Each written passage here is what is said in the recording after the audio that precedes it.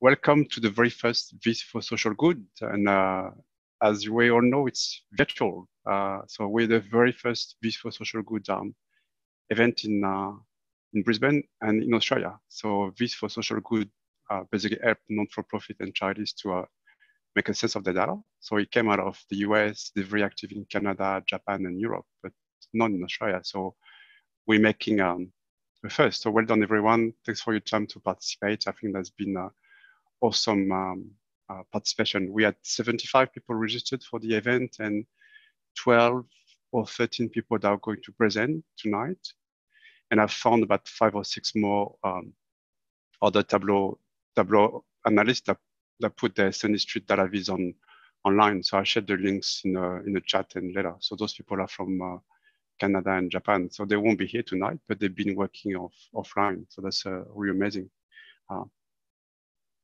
Also, quick thanks to our gold sponsor, the only one, Kitara.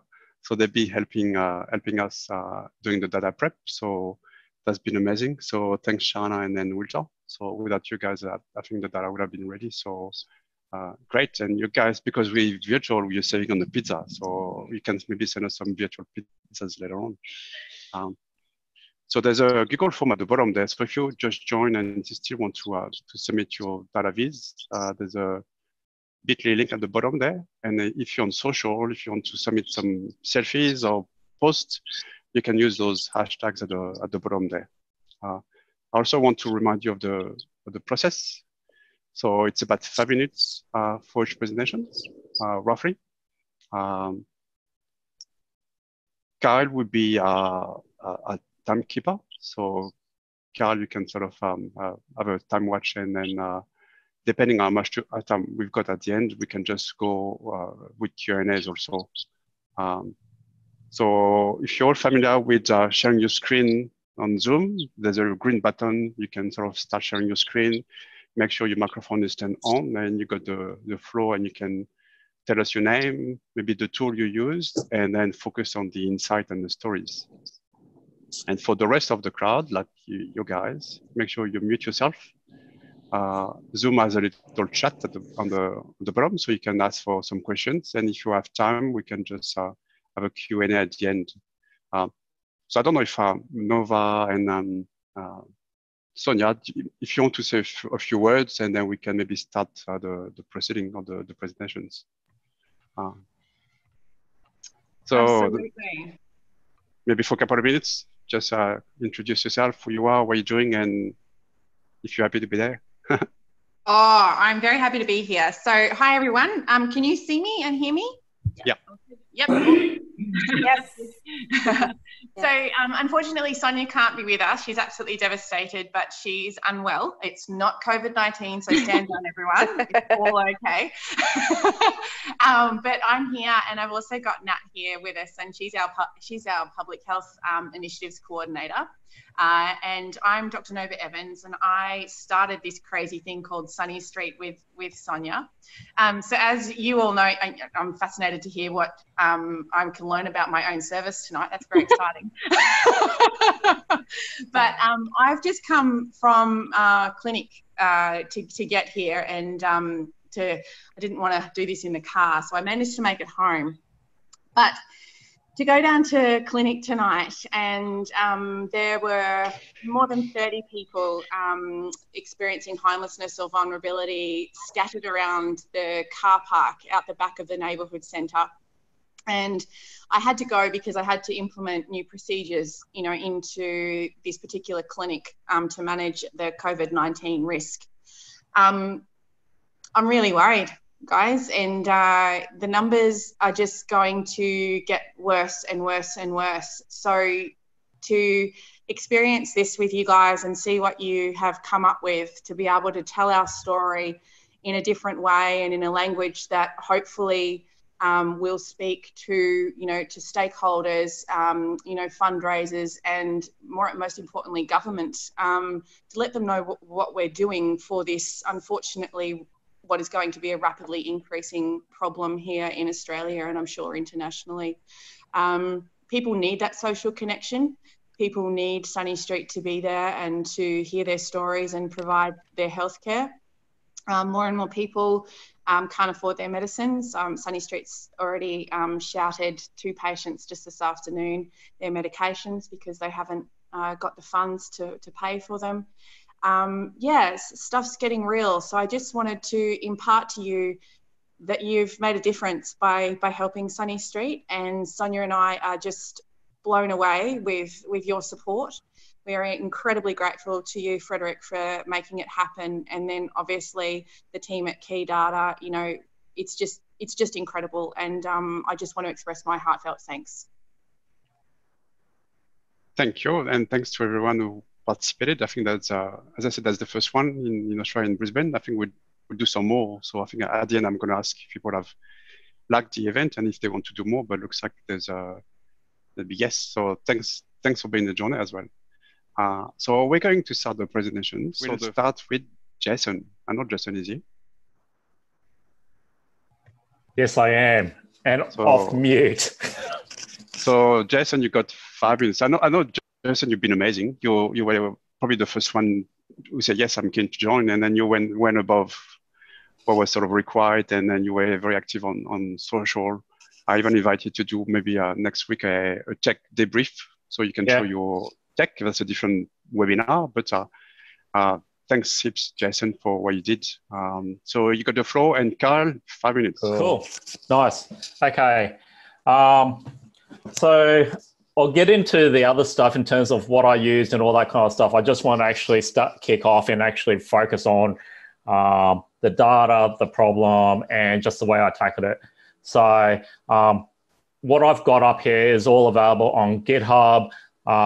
And in terms of actually going through this pitch, I'm actually using the README file itself. So I'm just going to scroll through what I've got. The specific thing that I was looking at from problem statement, I know you got questions. I know that what I wanted to do is actually tell the story around the data from the data to outcome perspective, since Frederick said outcome. So the outcome that I was really looking at here is how may we help Sunny Streets and the community to scale the number of conversations, not by reducing the quality, but maintaining that value of those conversations. So that was really that focus. And when I really looked at the data and specifically looking at the campsite shifts and locations, I really honed into why are there people being turned away. All right, so we can talk to the people that we got, but what, in terms of scale, we really need to actually make sure that we cater for the people that we're turning away for. And as part of the things that I picked up, I did find a few spikes in terms of locations, specifically a fair number in Brisbane. Also, from a time frame perspective, I really saw then November 2019 being a time, and also 6 o'clock at night. So in terms of the data and looking at what I was looking at, that really shone out. So I dove a little bit deeper in terms of locations, the shifts and the numbers and the conversation pieces. And from here, I actually found that most of them came from the Wesley mission, which was a bit bizarre. And out of the number that I saw, there was one particular shift that was actually on the 19th of November, where we turned away 8 people in that one shift. I looked at different conversation pieces and looked at all that, but then I really wanted to focus in, okay, is this a trend? Is this something that we need to be concerned about? So assessing the data, it was interesting. For those patients, the 8 patients that turned away, there was no data that was collected around the shift conversations, which was bizarre. Whether there's something that we need to look at, whether it's in the data, whether something happened on that day, happy to have that further conversation around what happened then. When I looked at the Wesley mission on a different day where we turned away 2 people, it did look like normal. So interesting in terms of how we start looking at the conversations, what happens, and also how many people are we helping on that one day? Which then, I know that we had a couple of questions around right at the beginning in terms of Tandem and Cognium and the data produced. What I'm looking at when we're looking at people that we turn away, the conversation pieces and the like, is what are the conversations that we're having during those periods of time. So I then start looking at the different trends of, we're finding that across this one shift, as an example, we were able to highlight that in this one here with Nat yourself, that health, care, personal history, relationship, and housing were important in terms of time. But is time translates into value or into sentiment? That's the question mark that I've got in terms of just relying on the Tandem data and potentially further data to complement what that kind of looks like. That's 4.5 minutes. Sorry? That's 4.5 minutes. Cool. So looking at the time frames, we can see how that all looks like. It's very unstructured, how that looks. It's hard to actually, we need to probably look at further value timeframes in terms of those conversations. So I'm looking at, so there's probably opportunities in terms of how we actually look further in these conversations. How do we actually look at the staff and volunteers in terms of where they are, such that we can really make sure that we can scale the number of people that we're helping. Great, Jason. I don't know if we can virtually clap. That's great. And so what I also didn't mention is the discussion we continue offline. So I'm going to be sharing all the links to the Sunny Street crew. And if Sunny Street wants to get in touch with any of you guys and have more questions, whether we set up a Dropbox folder and you can discuss all those things offline, more than welcome. So David, are you around? Yes, I'm here. I can start chin wagging now if you like. Okay, cool. So David, you've got the floor. So share your screen with Zoom. So we see your desktop, and then you got 5 minutes max. Yes. Okay. Can you guys see this? Yep. Perfect. Okay.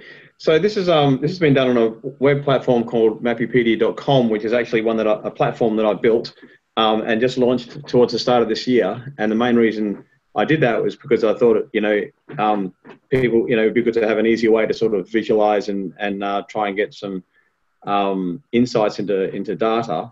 So the main focus that I've done is I've been looking at the campfire shift measures again. And so the idea is that, you can see the locations of the shifts here. So you can, zoom in. I don't know if that's a smooth zoom for you guys coming through the, yeah, it's not too bad. It's not too bad.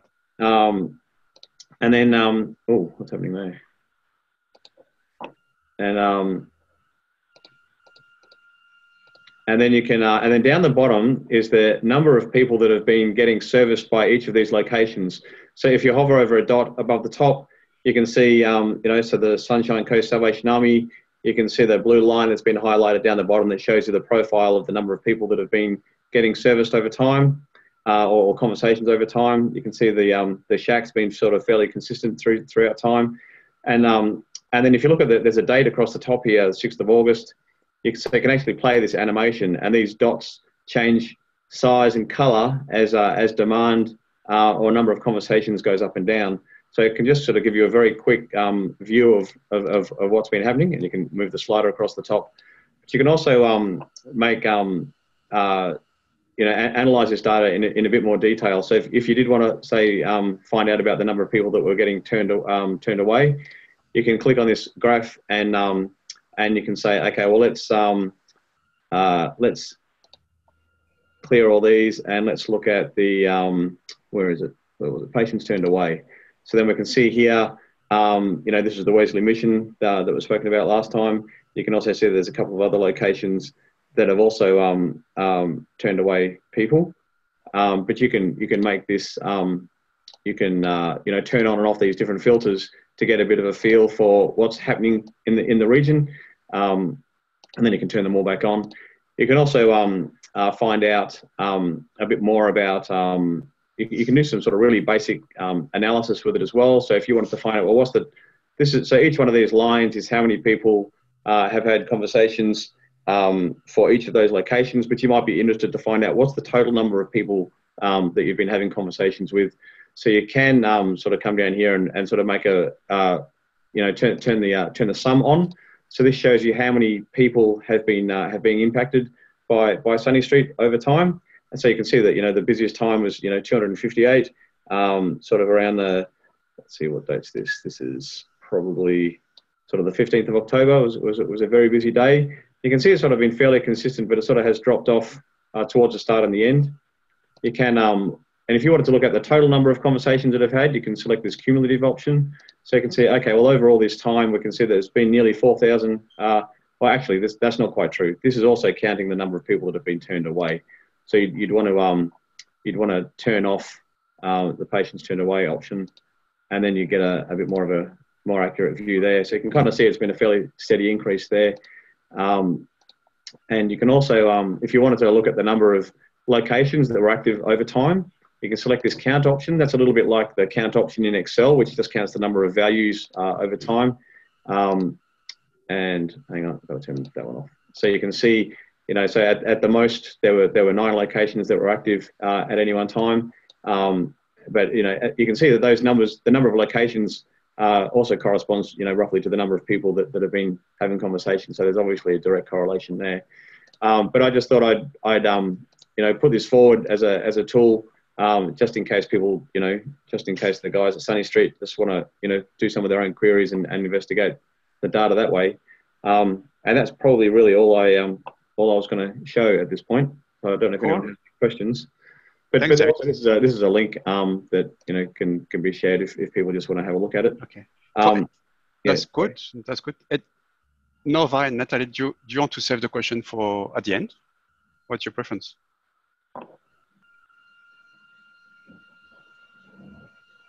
Yeah, I think happy to save it to the end. And that way we make sure we get through everybody.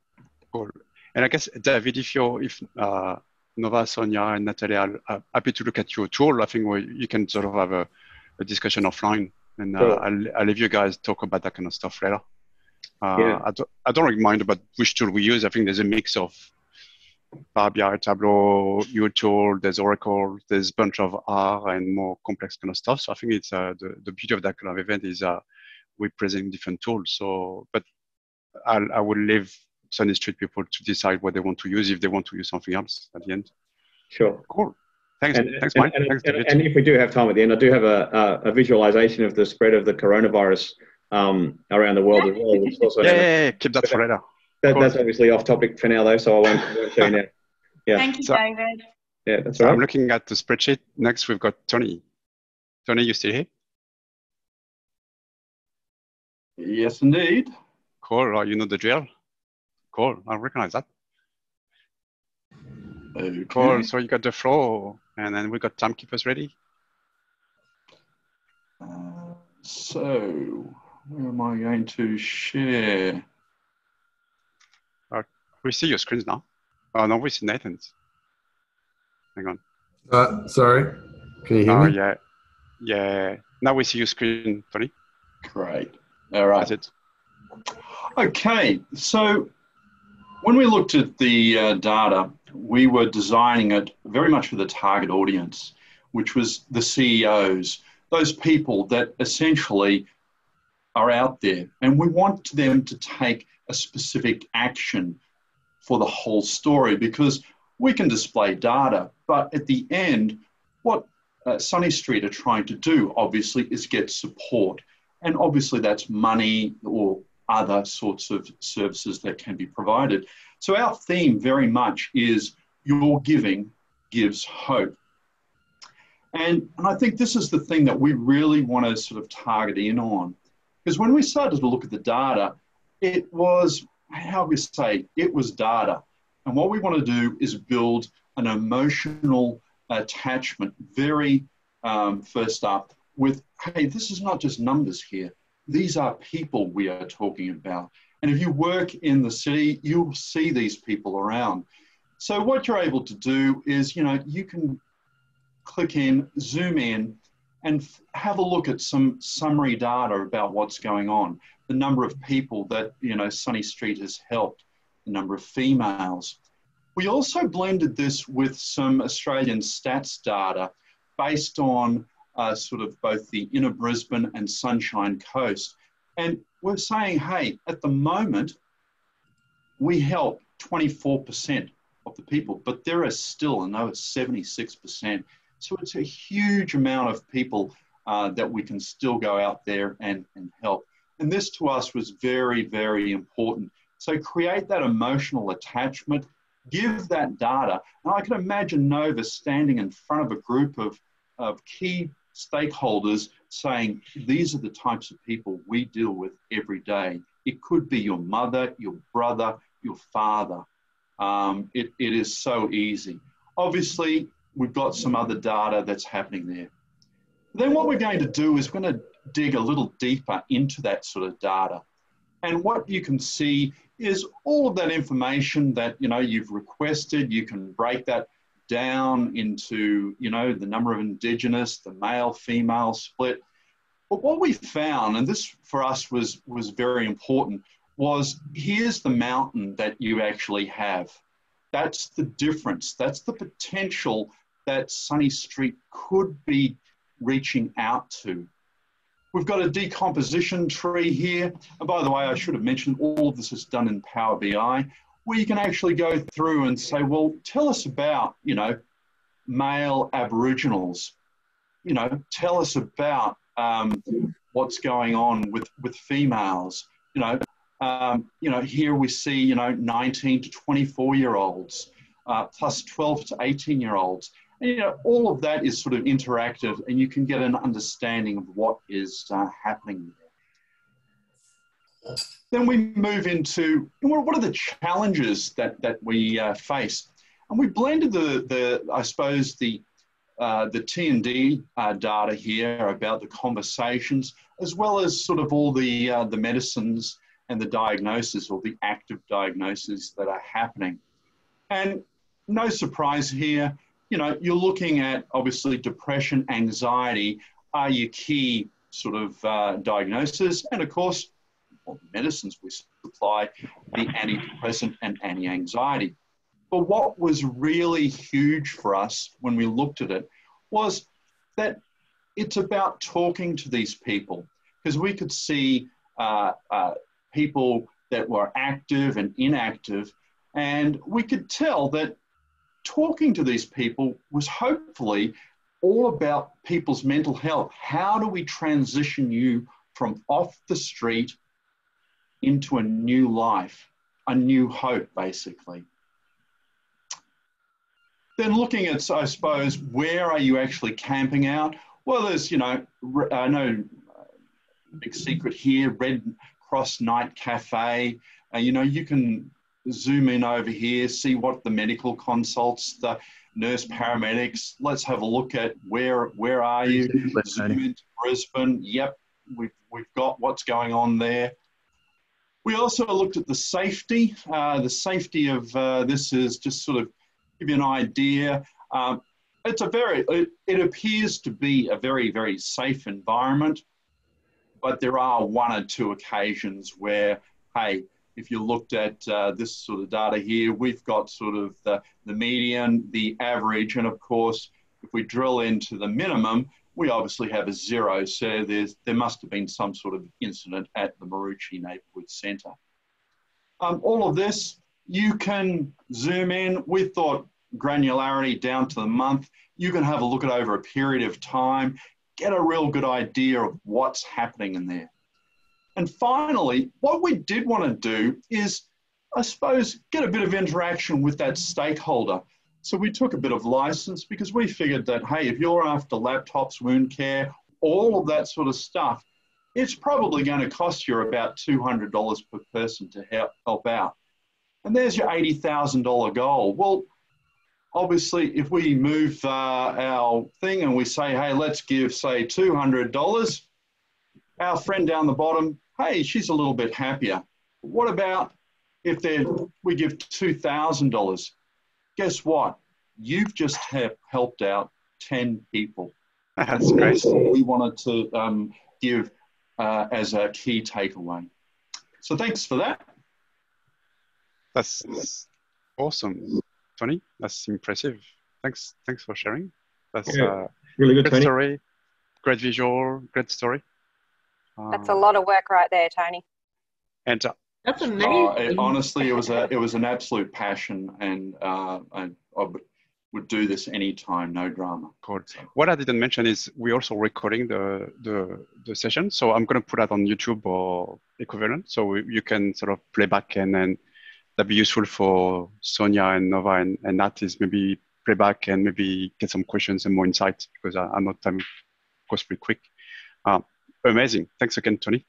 Brilliant. Thank you. So quick hello to Vanita. I think Vanita is from the Viz For Social Good chapter in Canada. So I don't know what time it is in Canada, Vanita, but welcome to Brisbane remotely.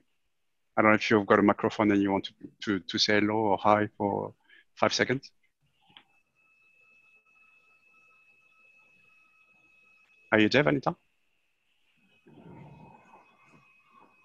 Hey, can you hear me? Yes. Yeah, just a quick hello. Actually, hey, a great event. It's 3:30 in the morning here, so I set my alarm to wake up to participate in this event, and it looks like a great one so far. So looking forward to it. All right, that's commitment. Well done. It's 5:40 p.m. So thank you for joining on the other side of the planet. So Shana is next in line. Shana, where are you? I'm here. Can you hear me? Yes, we can hear you. Wonderful. All right, hold on. Perfect.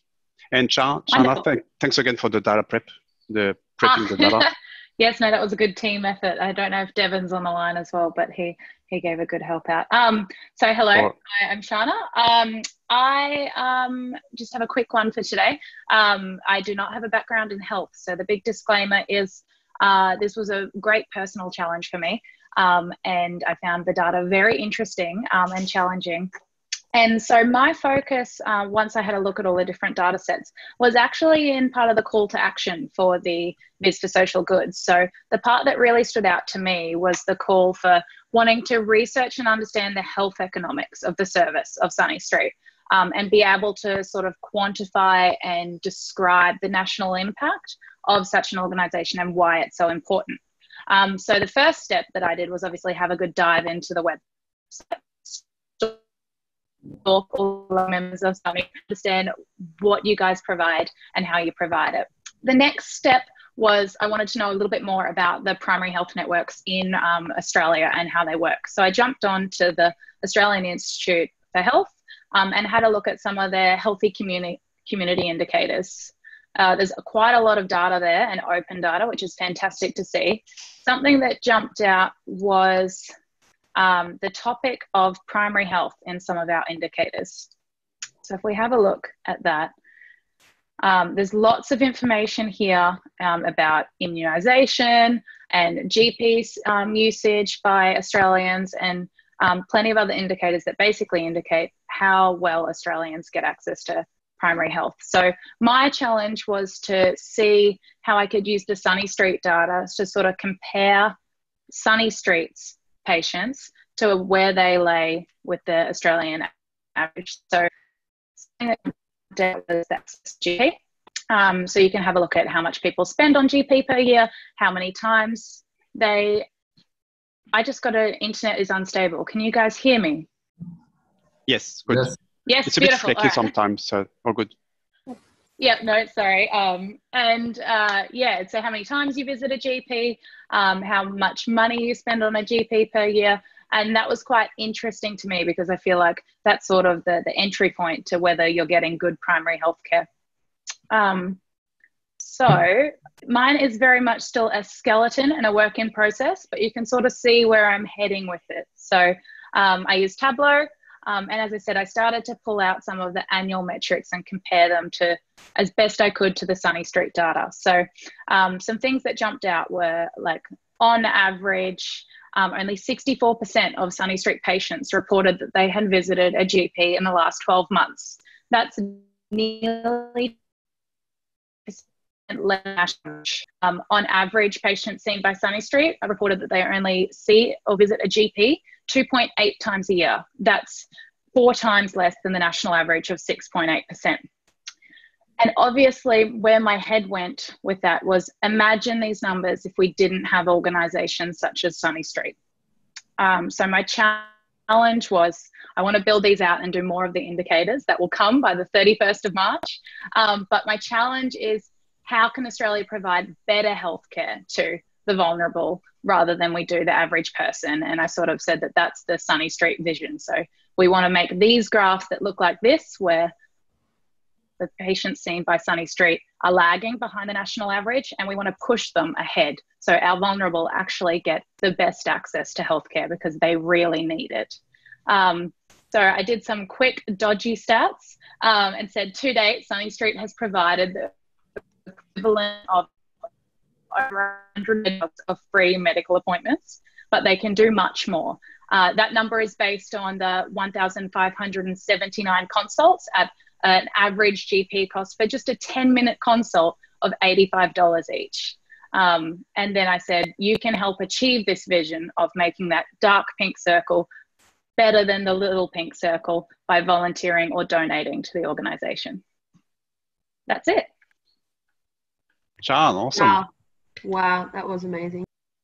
Clap, clap, clap. Virtual claps. That is so Virtual cool. clap. Love it. Pretty good. Yeah, so I'd love to, basically my aim between now and the 31st of March is to go through the rest of the indicators, because as you can see, we know HPV immunisation from your data set. We know private health insurance. We know a lot of different information, just all in that patient data. And the great thing is that's like the standard Australian structure. So then the amazing thing to do would be, imagine if you can share that model and show that if your patients hadn't been seen by Sunny Street, what it would have done to our national averages. So I think there's a lot of really cool possibility to quantify your value just from that data.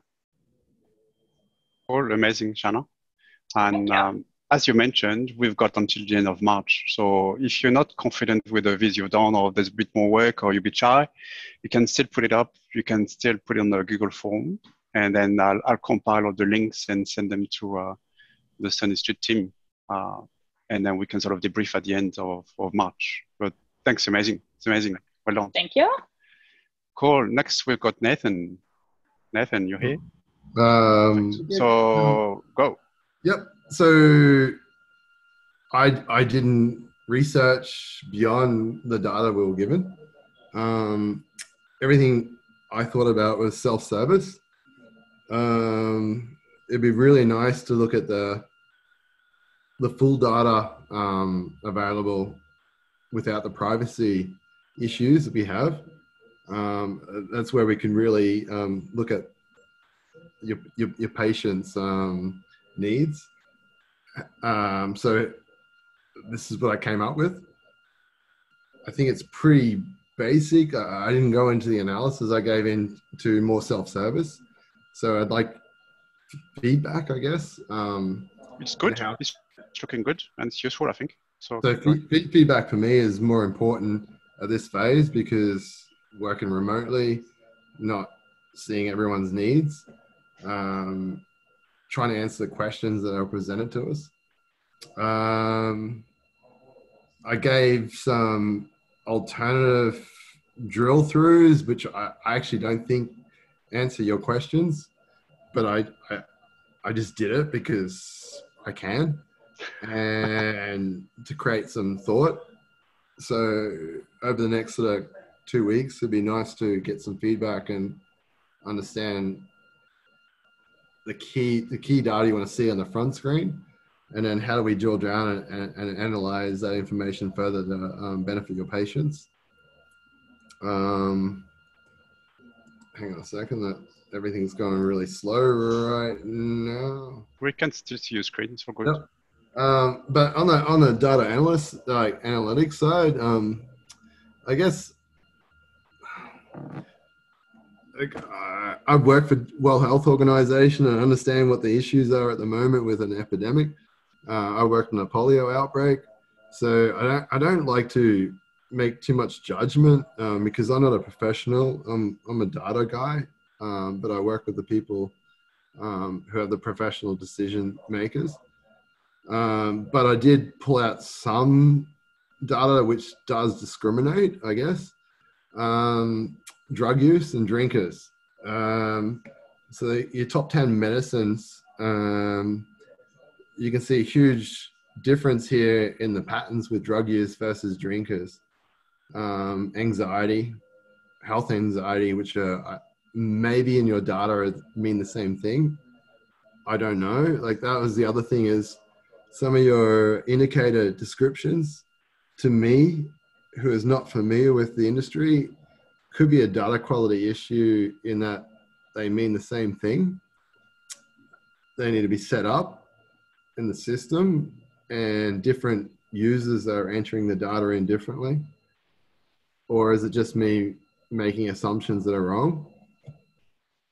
But you can see that there is a huge jump there with drug use versus drinkers for anxiety and health anxiety. And then I'm hoping through analyzing this information and drilling through, we can analyze different types of, at the moment it's based off percentage, but I'd like to dig deeper into that and look at the quantity versus the median averages, not just percentages for male and female, the breakdown of smokers. You have a lot of not recorded records, which to me is really hard to analyze when you don't record the data. Drinker breakdown, again, 73%. So how do you actually get an accurate breakdown of your patients when you're not recording the information? And that was analyzing this information. That was my biggest challenge, is looking at the not recorded, and because it was such a big gap, I didn't want to actually look at combination, really analyze it and break it down and try and come up with hypotheses without, when it's such a not recorded amount of data. So for me, I feel like we need to address that issue before I actually can do real analysis. Right now, this is a summary, but there's too much not recorded data. But that's where I got to. I personally, the last week for me has been too busy, and I wasn't able to dig into the other possibilities with the other two projects presented to us.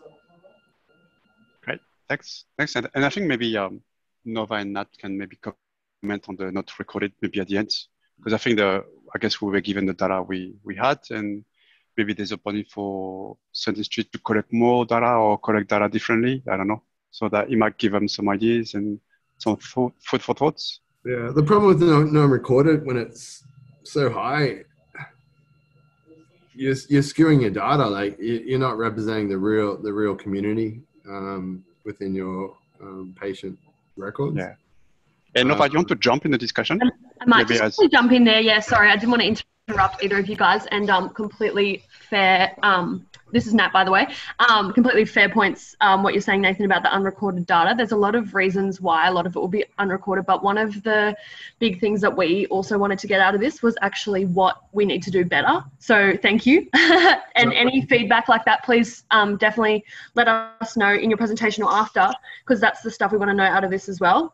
Things that are skewing the data and things we need to do better. A big reason why a lot of the data is not recorded is because all the people who do that are volunteers. So we know that we need to fine tune our, I guess, training of volunteers. And also I've worked in a volunteer capacity before internationally, and I've worked in a emergency response for a polio outbreak, and I understand the challenges there. Yeah, it's actually the biggest challenge in all this. Yeah, absolutely. And we also know that for us, best practice isn't the perfect tool to be using because it doesn't quite suit the way that we run clinics. But yeah, it's all good feedback. So we definitely know that that's something we need to work on. So thank you. And they look great still, even though there's lots of unrecorded. So thank you. And put a feedback what on I'm showing Slack. there is like right now you can see male and not recorded, and there's quite a lot not recorded just on gender. So it's really hard to understand, like, being gender specific on different types of diagnosis. And what's really interesting to me, like from a non-practicing like a doctor, there's a lot of chronic disease and mental health and depression, anxiety in your top 4, and you're dealing with quite vulnerable people. But what would be like outside this, what would be really, really interesting for me is swinging that to people who actually have corporate jobs, because I think socially, and especially with an outbreak with a virus at the moment, anxiety, depression, mental health, and chronic disease has no discrimination. And the data I'm looking at right now is very specific to your patients. And it'd be really nice to correlate that to patients in the current ecosystem that have jobs. We've lost you, Nathan. And the people who are about to lose their jobs. Can you hear me? Yeah, I think we've lost you a bit. So I'll recap, just hopefully I don't repeat myself. You have a lot of chronic disease, mental health, depression, anxiety. Now, these top 4 are actually, I don't think, discriminate across anywhere in the world. And it'd be really interesting to look at the current situation with coronavirus. But let's skip the coronavirus and go to corporate world, people working what they perceive as a normal job. There is a lot of anxiety, depression, and mental health issues in society without a national or international outbreak. And that information would be really interesting to see the difference between people who are financially suffering, unemployed, and then less likely to be part of the perceived economic, social economy, and link that to people who actually have well-paid jobs. Because to me, I think there's not much difference in the mental health side of things. And it's quite interesting. Mental health is so high in your data right now, but it'd be nice to look at what is mental health like to someone who actually has a job, and mental health for someone who's going to lose their job in the current economic circumstances. And it'd be good to look at that data and how you address that, because mental health is going to be a huge issue with isolation, with coronavirus. People are isolated and they already have mental health issues, and turning up to work is part of their community. Some great comments, Nathan, but I think coffee at 10 a.m. Sorry, Nathan, to interrupt. I think we've gone the 5 minutes buzzing. Okay, sorry. I think it's good discussion, but I'm conscious of time, and we've got a queue of very eager data users. But basically, this is a self-service dashboard, and it'd be nice to have a meeting to talk about exactly more specific information you'd like to. Yeah, let's bring that off site or on Slack. I think that's a good one. So sorry to interrupt, but I think we need to move on to our next. Thanks again, Nathan. That was great. So next one is Kelly. Kelly, you here? Yes, I'm here. Okay. So don't see your screen yet. Yes, I know. Hang on, give me 2 seconds. Tick, All right. tick, tick, tick. Too late. All right. Done? Yeah, we'll Okay, see your cool. screen now. Okay. All right. So I guess just a little bit about the design. I probably did what everybody does and I started off with something really complex, and then I spent too much time mucking around with that rather than the data. So I ended up finding, some nice background here that I think Sunny Street use already in their branding. So basically what I did was I focused on the campfire data, and as I started to delve into that, I started to think about the welfare of the volunteers. So I just ended up with something, I guess it's a little basic here, but just to sort of how can we look after our volunteers maybe, and where our workforce is, and how can we support them. So initially we've got here how many consultations did we do, and I guess by type. Oh, sorry, my screen. Okay.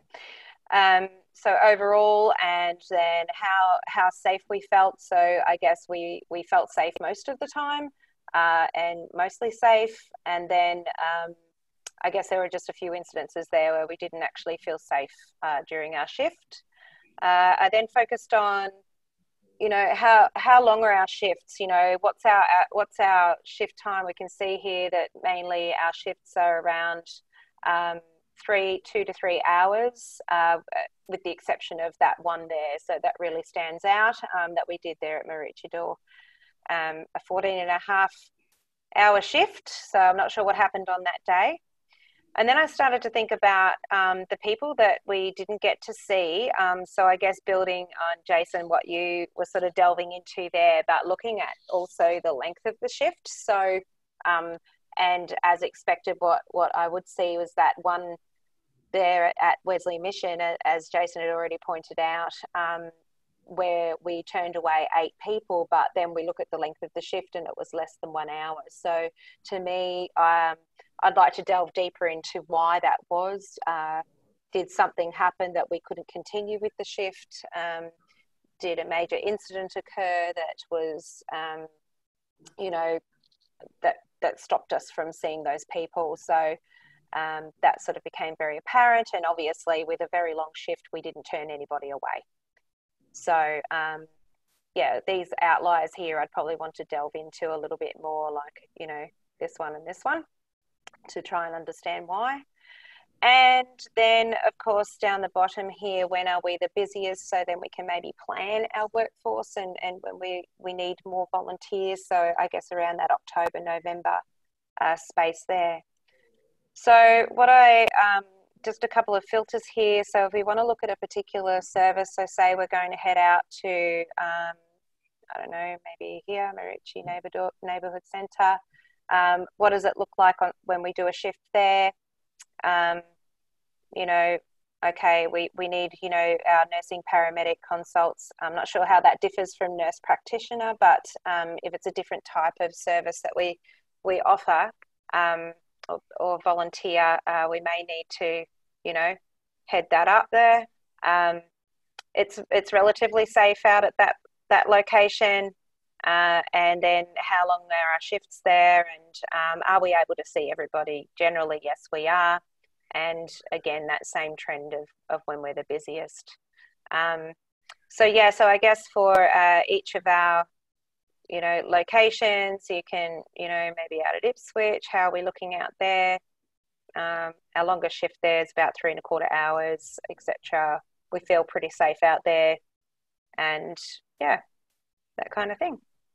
So mine's pretty short and sweet, I guess. I paired it all back to the basics, and I guess I hope in the next couple of weeks maybe I'll work some more on some of those other complex, headed down the mapping route as well. Maybe I might be able to, sort of add more to this. And again, I guess there's a little donate button that goes straight to the GoFundMe page, as we see there, so people can donate directly from it. Go and donate. I think yes. That's a takeaway as well, and go and volunteer. I think Nova, you're looking for volunteers, are you, as well? Always? Oh, volunteers, yep. Okay. Yes, we're definitely always looking for volunteers and also people who want to go and take stats. Like stat keepers on the iPads, is that what it means? Yeah. Yeah. Yeah, so Nat's been working with the public health students at the local uni to see if they want to come and do some project work. To basically, the main data point they'd be collecting is all of the tandem, the Cognium tandem data around what's going on within the conversations. But yeah, and then obviously we always need volunteers.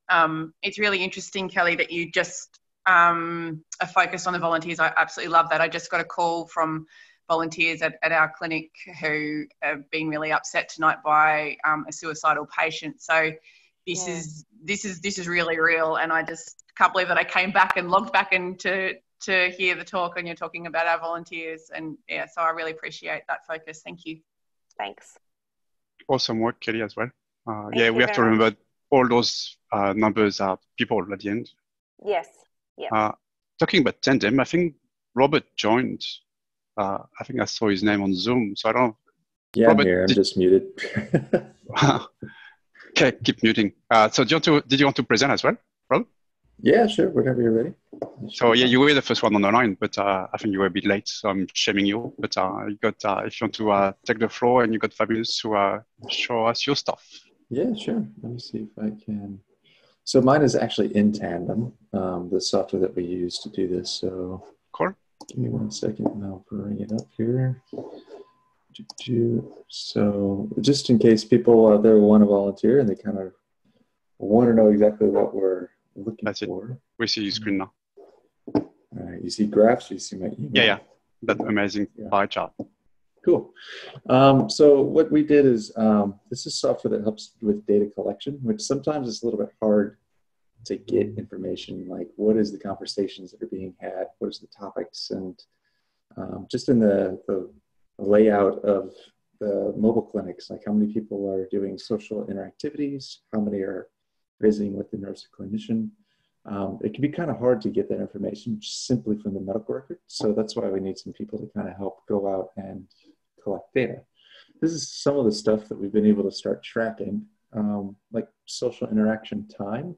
How much are they actually sitting there at the activity stations? Like, are they playing games? Are they talking about housing or doing personal history? Are we talking about coping strategies? And this is more like the therapy, sitting down with people and just having conversations. So overall, the biggest conversations that we could see was housing, personal history, and social relationships. So those are almost a quarter each of what people are the most concerned about, what the topics of the conversations usually are centered around.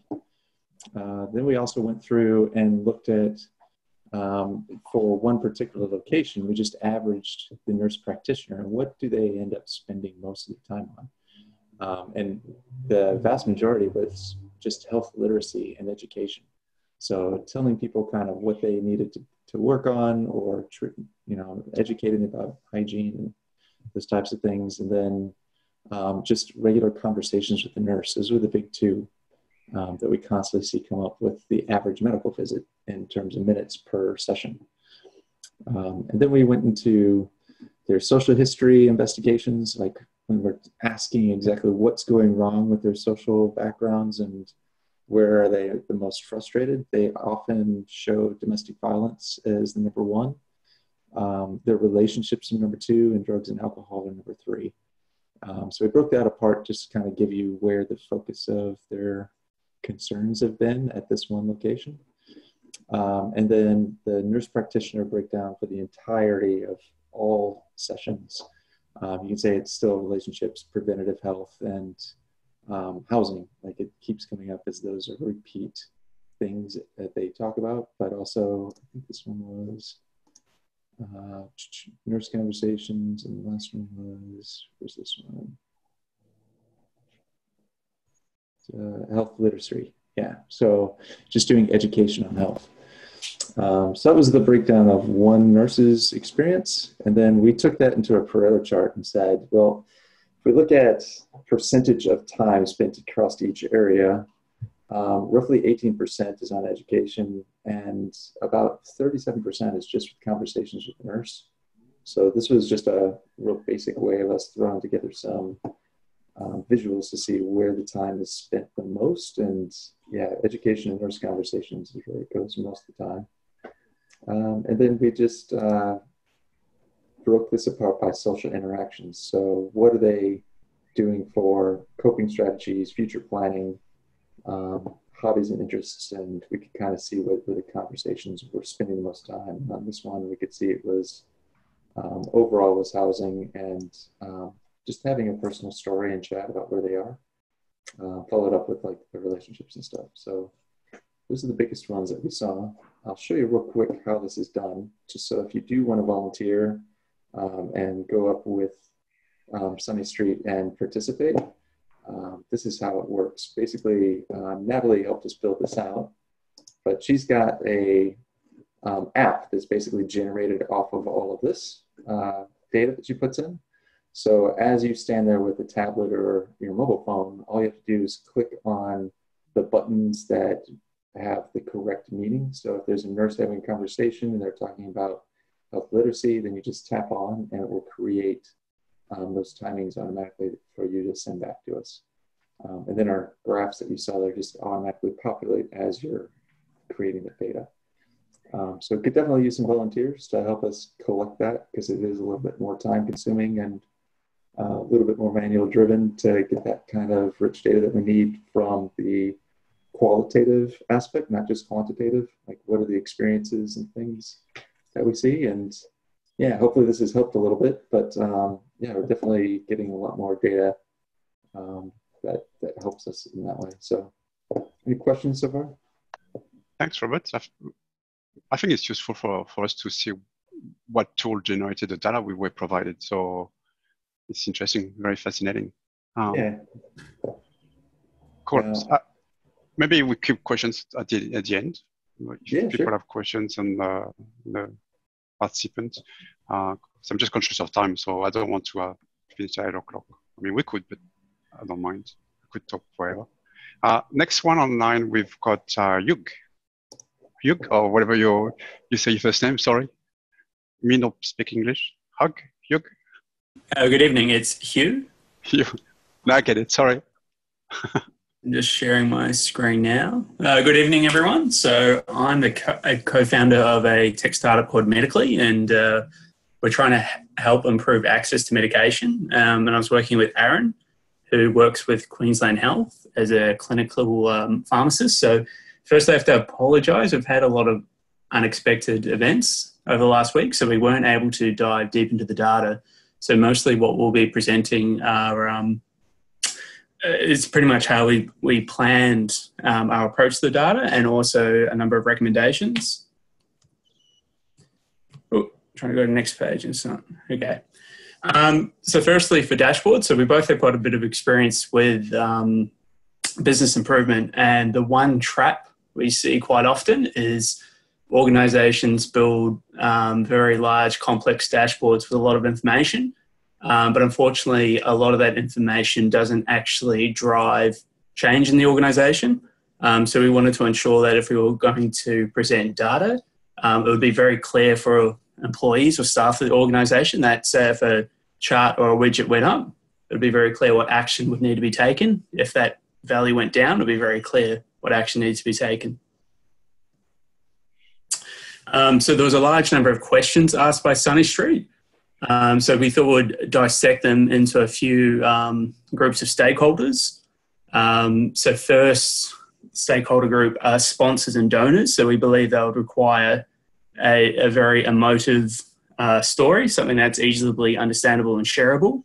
Then the next group was for Sunny Street themselves, so an internal dashboard. The intention of that would be to drive organisational improvement. And finally, a very high-level data set for government. So it's about demonstrating public health outcomes. So this could be an example of something to share with donors. So just very high level information. So I won't jump into it too much. like some of the other groups, when it came to looking at how or measuring potentially how Sunny Street is performing, we wanted to look into get some external information. So first we wanted to understand what are the needs in the community. So I saw Tony and some of the other people had some great information, which was by Primary Health Network. We only had time to look at the census, which covered the state. The only thing that really jumped out to us is the age of the clients in Sunny Street. So we noticed that it was heavily skewed towards the 35s and over. So there's quite a lot of homelessness in the mid-20s and even in the under 12-year-old range, which aren't coming to Sunny Street. And that might not necessarily be bad. It might be a geographical issue, or it might be an issue of maybe they're couch surfers rather than people, I guess, sleeping hard. Then I guess, you can send out a lot of volunteers who have great intentions, but I guess the question we would have is, do those people have the right skills based on the demand that's coming from the community? So as a lot of people have raised, there's a lot of people with a lot of the clients have mental health issues or chronic disease. So we had a few recommendations. So our first recommendation is there's a lot of diagnosis information, but unfortunately there's no dates against it. So it's kind of hard to understand when the demand is required for certain skill sets. So another suggestion would be to create volunteer profiles. I know it's quite difficult, and I'm sure you appreciate every volunteer that comes along, but it would always be good to try and match volunteers to certain peak times. So you might find that at certain peak times when people present with, say, depression, and so it's always good to match those volunteers to the demand in the community. So we also made a suggestion to extend the shifts log. So there's information there around so high level information that people get turned away. So a few people have raised it would be good to have a understanding of why those people are getting turned away. But another, I guess, thing that jumped out to us is, are there any other gaps? So are any patients getting partially treated?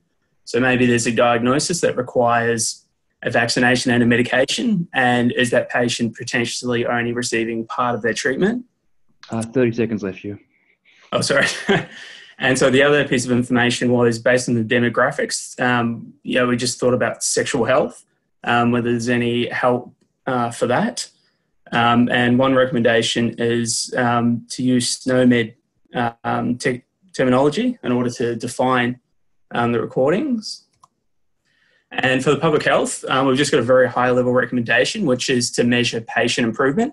So if you're able to take a baseline measurement when patients come in, so see how often they're presenting to emergency departments, and for specific conditions, there's tools available in order to measure improvement. So whether that's around distress or mental health. So we've just got a few suggestions down below about tools that can be used to measure patient improvement. And we've just provided some of our contact details if you want any further information. Thank you. Wow, that's amazing. Thanks, Tim. And I know Haron from Queen's Health. I've worked with you a bit. Thanks, great. That's great. So I think there will be offline discussion, I'm sure. Thanks again. Yeah, I'm trying to look at how to unshare, but... I think I can maybe unshare you. That's it. So next we've got Andrak presenting. Hello? Yep, you're online. Yeah, we can hear you. So now share your screen, please. Yes. And then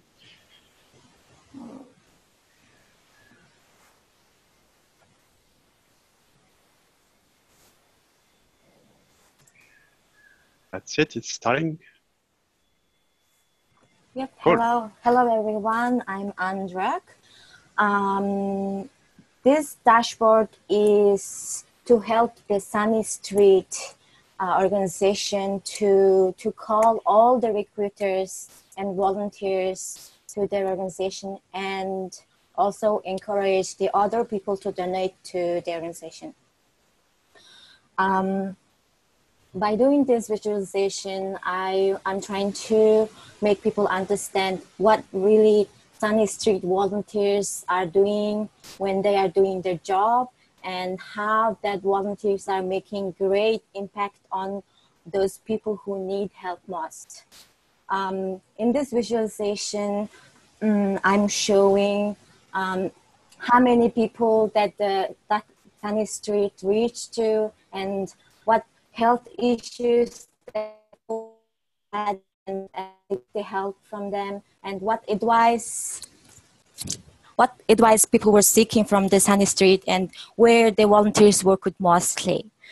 If we have a look at the data, Sunny Street's help reached to around 600 people in Australia, mostly in Brisbane and Gold Coast area. And those people were looking for mostly just warm conversation from the volunteers. And also one great thing is that in the volunteers working at the Sunny Street is just preventing the suicides.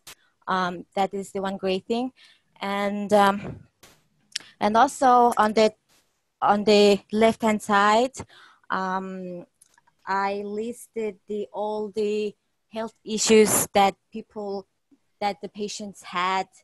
The most common one was chronic disease, and the least common was atrial fibrillation. And also, I want to let you know that I am not from the health industry, so I'm trying to make my best to visualize the data.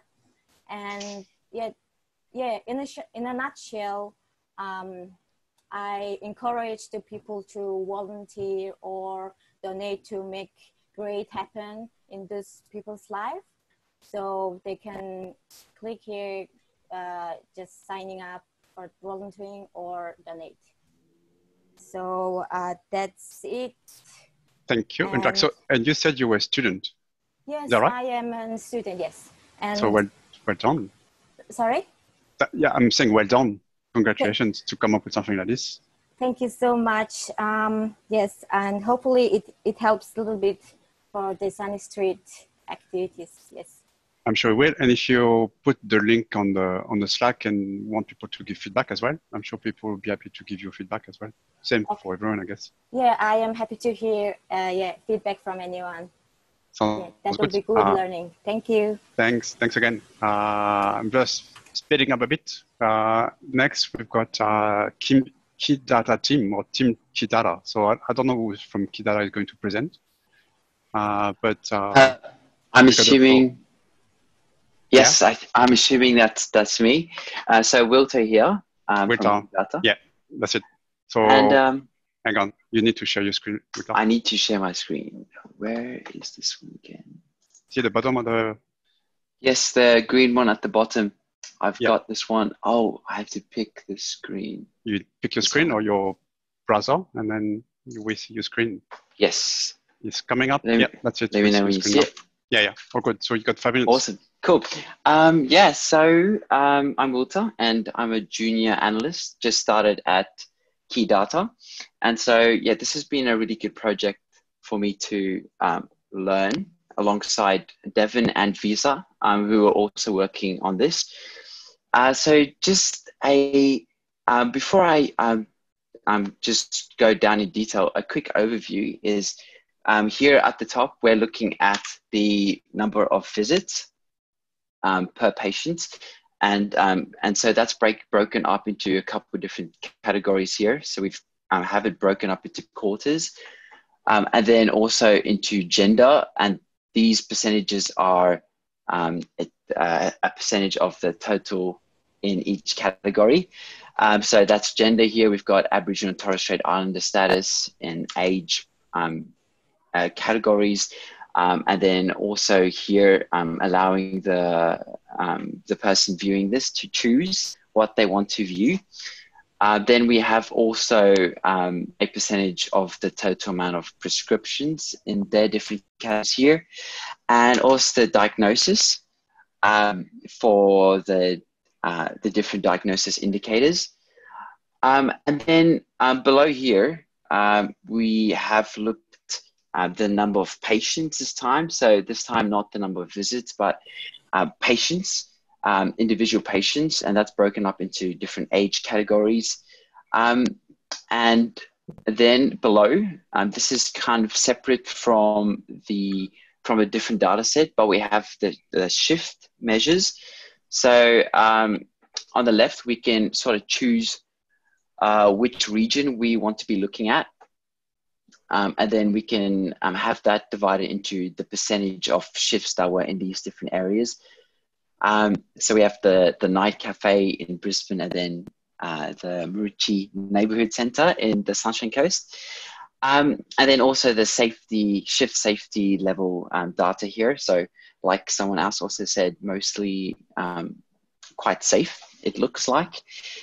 And then just going in a little bit more detail here, it's been set up here so you can have a closer look, splitting things up into different quarters specifically. So in this quarter, there were 590 distinct visits from patients. And then we can see, within gender, we have 20% of males having visited in Q4, in the fourth quarter. And then that splits it up into all these different categories. And then also, it's sort of nice that we can then look at specific things here that we want to look at. So we can look at the males and look at how that affects. So the males break down the drug use status. So 89% of the male visits not active abuse in that category. And then that also filters through these guys here. So we'll see here that in the age category 40 to 49 years old, there were 75 male patients there. And so that makes up 23% of the total patients. And then at the top here, there are some general statistics, and then the GoFundMe link, along with some information here. This is from the What We Do brochure on the Sunny Street website. And yeah, so hopefully this is helpful to Sunny Street, and also hopefully it makes it sort of clear for other people looking into what Sunny Street's doing, because they're doing some pretty good stuff. So Cool. yeah, I guess that's it. Thanks, Fulton. And you say you're a junior data scientist, so you just started to use Tableau, have you? Yes. Recently? Yes, and I forgot to mention this is done on Tableau. Yeah. So that's pretty nice. And yes, That's I have awesome. started recently. Thank you. Next on in the line, we've got, I thought, Liam. You there, Liam? Liam? Are you still there? Yes. Yeah. Did you want to show your screen and what you've done with your analysis? Mm-hmm.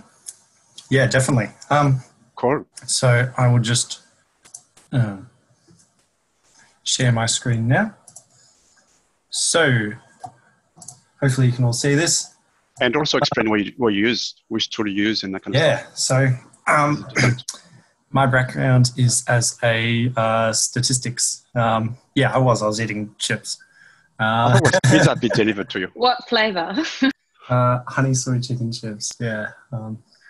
Anyway, getting back to it. Hopefully you can see my RStudio. Not yet. So we can see you, but not the screen yet. Not the screen. No. Share. That's coming up. Oh, yeah. That's better? Okay, good. So my background is that I'm a statistician, and I was trying to think of a way, how can I take the data that Sunny Street has provided to us and make some really interesting inferences from the data set.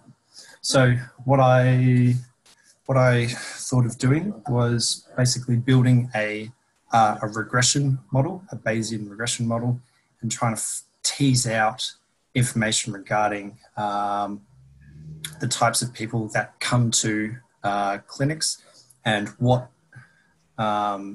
types of diagnoses are most commonly prescribed to certain groups and demographics. So that's essentially what I have done here. So I've set up my first Bayesian model here. So this is my Bayesian model. I'm doing a logistic Bernoulli regression. I'm finding out the diagnosis chronic disease across a variety of demographic information. So once I run this model, I'm able to find out how different demographics are affected or affect how this diagnosis occurs. So with chronic disease, so as you can see, as age increases, so does the likelihood of that person being diagnosed with chronic disease. And you can see that we've got 95% confidence intervals here. Also have a look at gender, so male and female are fairly similar. Male is slightly higher, but I wouldn't say it's significantly. The Indigenous versus non-Indigenous, they're fairly similar across homeless populations. And then, of course, we've got the knowns. So I've just decided to model them separately. Over the quarters across the year, it seems to be fairly consistent, so there's no real outliers there. Alcohol consumption. So there's really, probably due to the sparsity of this data, it's fairly consistent across different rates of alcohol consumption. Another interesting data set is the allergy count, which I'm probably going to have to get a bit more help from the people collecting the data as to what allergy count collects, but it seems that as your allergy counts get over between over 1, essentially, you're 50% chance of being diagnosed with a chronic disease. And then my last, one of my last stats was whether you're a pensioner or not, and being a pensioner, as I guess we saw with the age demographics, is that the higher your, well, if you're a pensioner, you're more likely to be diagnosed with a chronic disease. And then I've also modelled interaction effects. So bear with me here. So this red line represents male as age increases, and this green line represents female as age increases. And what you can see is that earlier on, there's quite a wide gap between the male and female diagnosis population, but as the ages get all increase, we can see that they really start to come together. So there's an interaction we can see there, that as you switch from male to female, in terms of the person you're looking at, you get different diagnoses. We can also have a look at the Indigenous versus non-Indigenous, and you can see as at young ages, they're fairly similar, but as they get over 50 plus, we see Indigenous starts to become more prevalent. And I've also done a little whisker plot here, which really just shows that there's really no difference between the Indigenous and non-Indigenous people when it comes to chronic disease. And so that's kind of the initial overview. And what I was initially going to do is put this into a massive dashboard where you can select select a parameter you want to estimate. So I've done an example of that. So I've diagnosed mental health here, and we can see how mental health changes over age and gender. So you can see that females are really quite rarely diagnosed with mental health at young ages, but quite highly diagnosed at older ages compared to males, which start off really highly likely compared to when they're older. So that's a really interesting interaction coefficient there. And we can see there's a small difference between Indigenous and non-Indigenous. And so that's essentially it. I've used Bayesian statistics to tease out information between demographics in regards to an event, in this case being diagnosed with a certain type of ailment. Thank you. Great. That's really amazing, Liam. And it's very different from the other stuff. So I can't wait to see maybe when you got the dashboard at the end and you can share that on Slack for people to read a bit more. Yeah, definitely. Glad you like it. Again. Thanks again. Yeah, we liked it. I don't know about the others, but I found that fascinating. We're getting close to the end, so I think we've got Marco was meant to present. He was aware with kids' commitment. He's back online, but he said, Marco, you're listening? You're online? Hey, Fred. Good evening, everyone. My name is Marco Motta. I work at the Department of Transport and Main Roads as a principal analyst. I guess I was really excited to work on this because I thought, well, one of the things that I really love is to use data to help with insights that support good decisions that help the community. So I thought that Sunny Street was a really good cause, and hopefully we can help them with the data. The main things that I wanted to do in this visualization is quite simple. I just wanted to focus on whether Sunny Street was using their resources in the locations that were going to give them the best bang for buck, I guess. In particular, I mashed a couple of data sources. One was the campfire shift measure, just to look at how many interactions they had with the people that were coming in, what type of interactions they were, etc. And I then kind of located them on the map. And then I used ABS data from Census 2016 to look at the percentage of homeless people, or the incidence of homelessness in different suburbs. Obviously, census data is a bit limited in terms of like trying to capture homeless people with census. It was a bit of a contradiction, but ABS has done a fairly good job at trying to identify where where homeless people may be located. So I thought the data set was good enough to try this. I won't talk too much about the different metrics. There's the main one I'm gonna focus on is the incidence, which is like the percentage of homeless people compared to the rest of the population of that area, just to try and normalize the numbers a little bit. In particular, we can start by having a look at the area where Sunny Street is kind of operating. So that in particular, the Sunshine Coast, you can see how Maroochydore has got quite a few number of interactions there. So about 871 interactions from the data. But as you can see, the incidence of homelessness is not huge. So it's about 0.48% for the total population. So there's about 300 homeless people located in that area, according to census. However, there's a couple of other areas, in particular Nambour, but also Caloundra, which has quite a few homeless people in that area, especially Nambour, where about more than half is sleeping rough. And you can see how Sunny Street has got a couple of service centres. There are 2 or 3 service centres there with quite a few numbers. So obviously they're covering the Sunshine Coast quite well, and Maroochydore is a good spot because I guess it's well connected to all the rest of the Sunshine Coast. So that's probably an area that is well served, and it provides good value. And it might also provide some values for all these people that come from Gympie up here.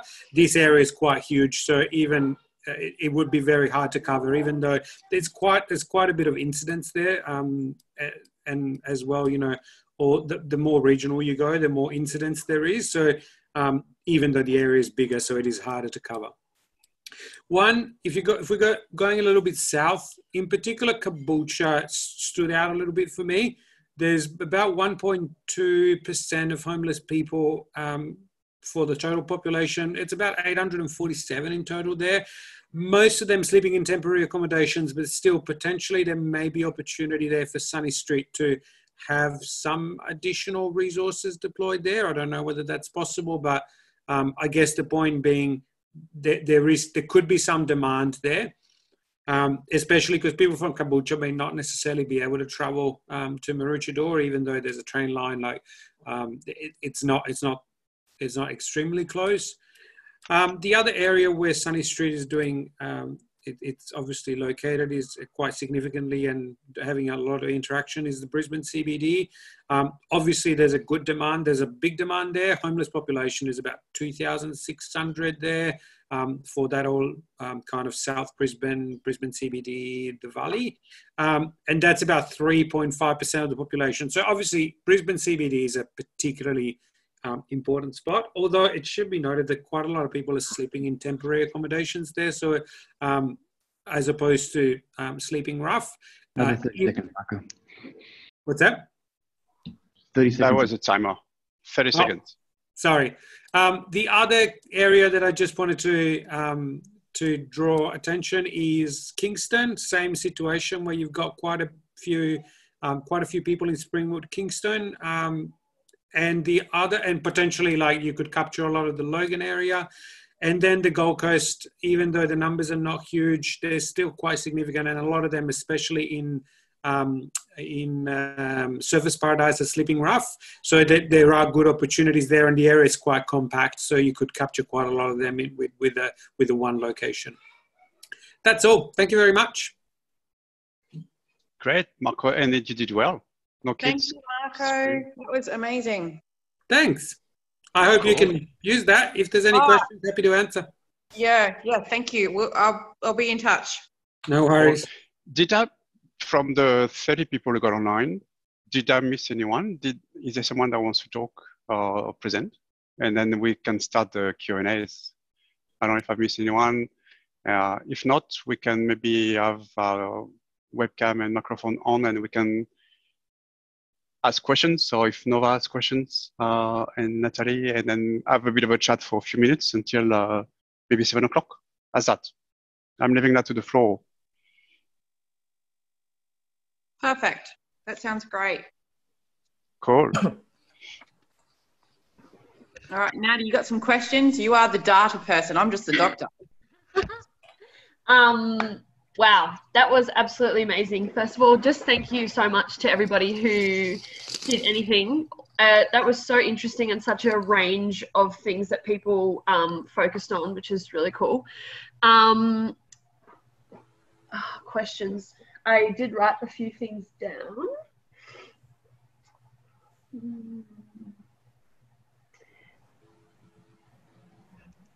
Also, maybe before you get your questions, I'd be keen to get some feedback. So if everyone in the audience could maybe in the chat, I was hoping to do a poll and it doesn't work. So my first question would have been, did you find that event useful? So I would just ask for yes, no, or NA. So if you guys are think it was good and you would want to participate again, send me some feedback in the chat. You can have a private chat if it's negative feedback. I don't mind, but I'm quite interested to see if it's useful or not. Hey, Fred, it's Dave Keys here. I was just going to say the variety is where so much of the value comes from. Some of the work that's been going on, you can see that it'll be amazing what people do after seeing each other's work and how they modify what they've already done. I'd see the stuff in round 2. Fantastic stuff here. Yeah. So I guess round 2 would be putting your viz on Slack, get some feedback, and then modifying your viz, and then for the Senate Street people, the crew to just ask more questions and work offline if you want. So the floor is yours, everyone. We've got until 7 o'clock until the light turns off here. I'm not sure. I'm the only one left in the office.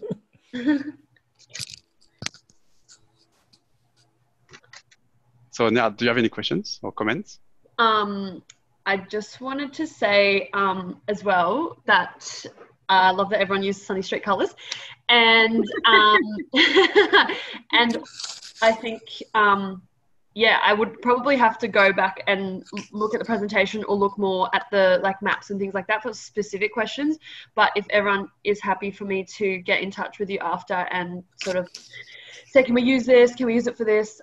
Or ask more questions, that would be awesome. Okay. And also, sorry, Nat, sorry to interrupt. Do you want to do like a quick 1 hour follow-up end of March where you got time to digest all the V's and ask questions?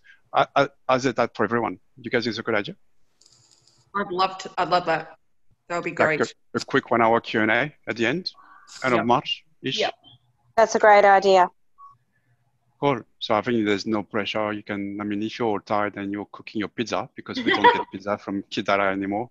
So I would encourage everyone to put their vids on or their work on the Slack channel. I think there's a special channel for that. And then Nat and Nova can have a look and then digest them and maybe ask questions. And Yeah.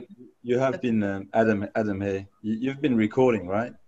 Yeah, I'm recording. Oh, you sound Right. French, Adam. So hopefully, hey, what was that? You sound French. What are you talking about? Hi, Adam. Hey, Kelly. Good to see you. I mean, yeah, just wanted to say that was really really good event. But congrats on the organization. Thanks, Kyle, for helping as well with that. Despite, yeah, it would have been good to meet all face to face. But yeah, unfortunately, that wasn't possible. Hopefully soon. Something But yeah, happened. I was very impressed by the quality and the variety, as Dave said. That's really good. And what if you can share the recording after that, Frederick? This will be good because I think this will allow Sunday Street team to be able to sort of go back and then we can probably channel and help with yourself, channel some of the feedback and the questions that may come. It'd be good to a lot of this as well is sort of relying on the numbers being really accurate. So whatever conclusions we draw, or we're gonna have to double check all of this, and quite happy to continue helping in that space. Obviously, I'm sure there's more data that probably came through as well since, because there's been a few weeks coming through, and impact of, I guess, the coronavirus will be quite interesting to see as well, because we don't really know what's going to happen. So it'd be good to, if you can, in the next few weeks, sort of get a refresher of the data, maybe. Yep. Yeah, we can absolutely do that. And we're looking at the possibility of starting virtual clinics as well, and watching the impact of what's going to happen with COVID-19. So yeah, we're just so excited to have this relationship and keen to keep working with you especially, but obviously anyone who's been part of this process. We're just so grateful, and can't wait to see where it takes us all.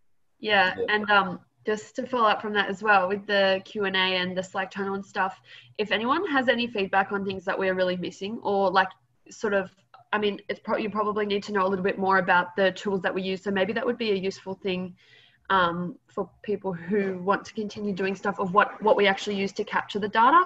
But if anyone has any feedback on what we are missing or what we should be doing better, like what I think Nathan was it that gave us some really good feedback on the best practice stuff. If you have anything like that, feel free to put that in the Slack or bring it to the Q&A as well. It's super useful for us to know what we can be doing better, and you guys probably know that a lot better than us. So yeah. Absolutely. Shana here. I have some feedback for you guys, which is you're doing an amazing job. Just keep going. Let us help you with the data, but you guys just focus on what you do. It's really amazing. Shana, I've just written down, I quoted you, I've written down, imagine if we didn't have Sunny Street.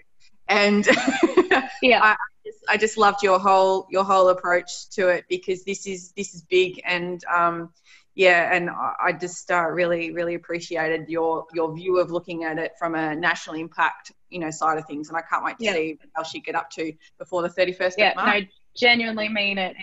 It's no pressure, but it is amazing. So exactly that. Imagine if we didn't have you guys. There's plenty of people that know how to use data. There's not many people like you guys in the world. We need more. Thank you very much. Thank you so much, Anna. I agree more. I just want to say one thing as well. Frederick, we didn't see you presenting your Viz. I was just about to say that as well.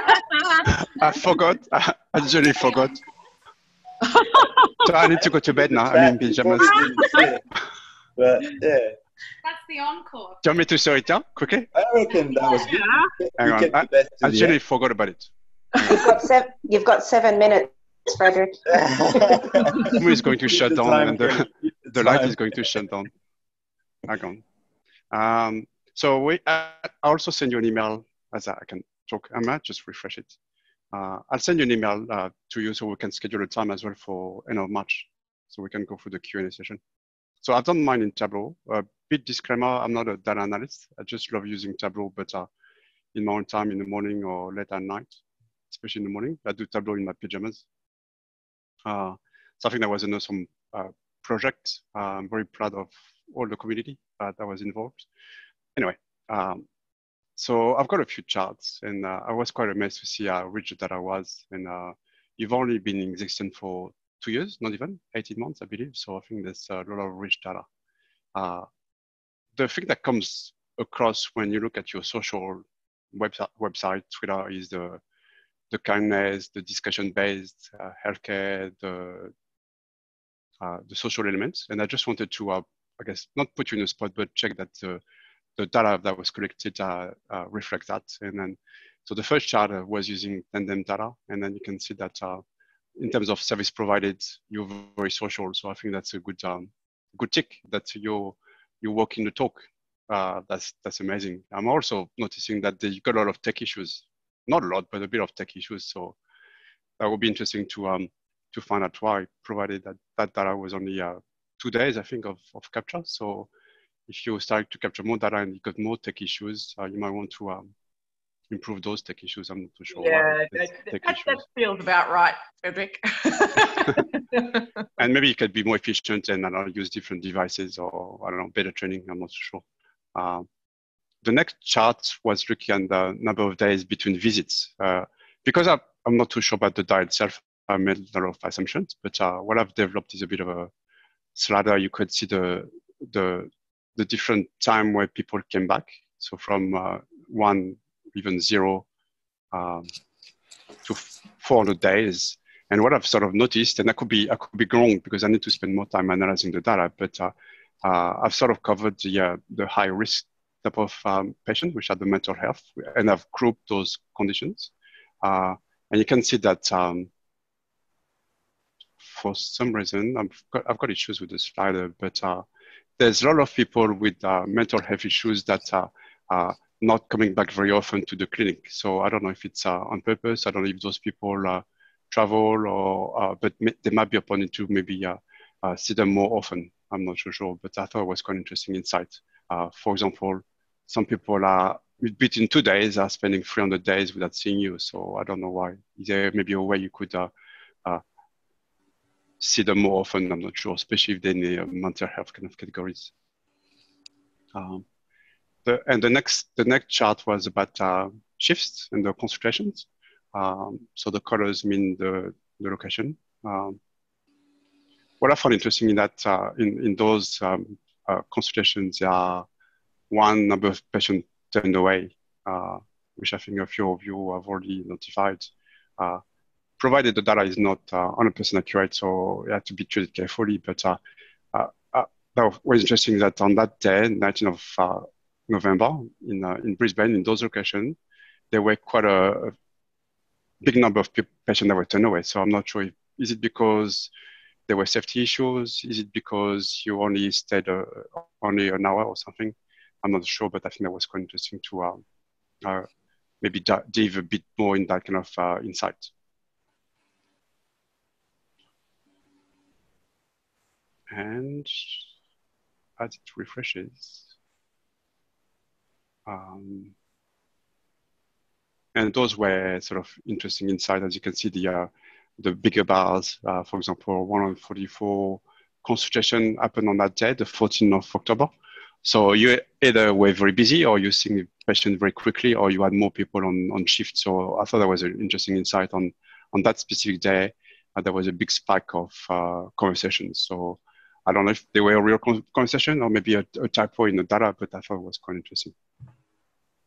And I think that's it in a nutshell. So that was me. What was interesting with that is you could, the data is quite rich, so you can spend hours and hours and then spend more time and finding more insights. So that was me, and I already forgot about what I was talking about. So that was about you guys, not me. We've got more questions, more time for questions.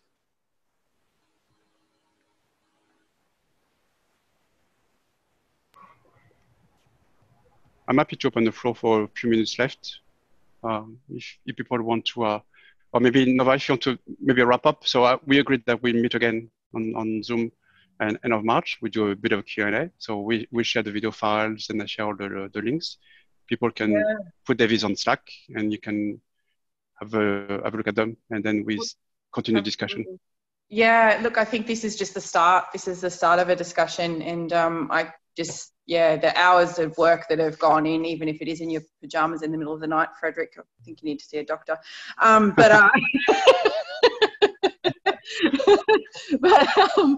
no, look, I have to process all of this. To be honest, I've had my mind blown. This is a whole other world, and I'm just incredibly grateful. I appreciate your commitment, Vanitha, for joining us at 3:30 in the morning. Yeah, I was going to say that. Amazing. Thank you so much. I hope it was worth it. Yeah, go back to bed. Go back to bed. Are you still there? Are you still awake? That's exactly right. Nathan, I really appreciated your mental health focus. Just really awesome, and it is such a big part of what we do. I know Kelly's left us, but similarly, I want to know what happened with these outliers, and I don't remember a 14-hour Sunny Street shift. That would be a lot. I'm pretty sure I'd remember that, so we'll have to have a look at that. But that's really exciting for us to get into. Hugh, I think we need to have a chat offline because I don't even know what SNOMED is and all of the. You just use a lot of tricky stuff there, man. So I have to learn lots. So keen to do so. On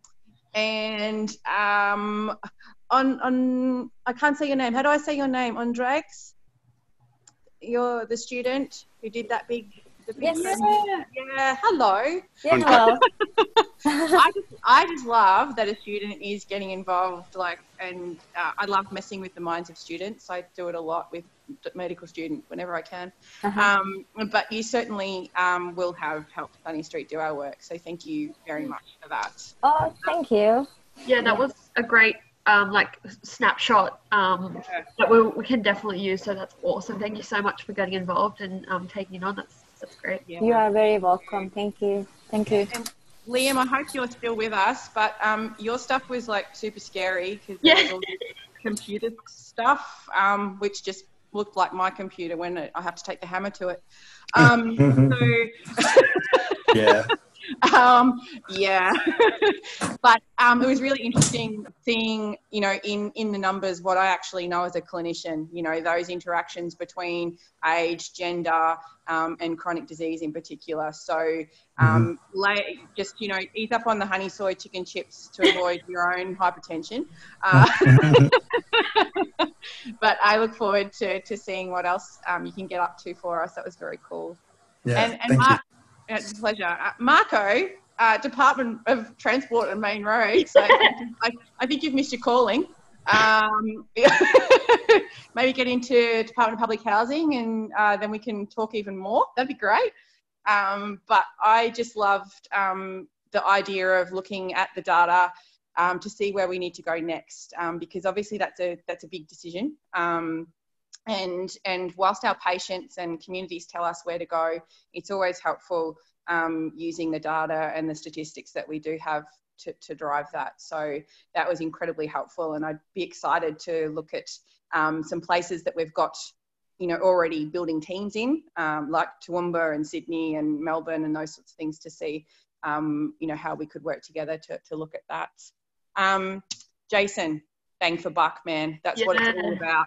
And when our volunteers, give up time away from their families, that's what it's all about. And we need to be able to demonstrate to our volunteers that they have made an impact. So thank you very much for helping us scale that with that as a really important focus.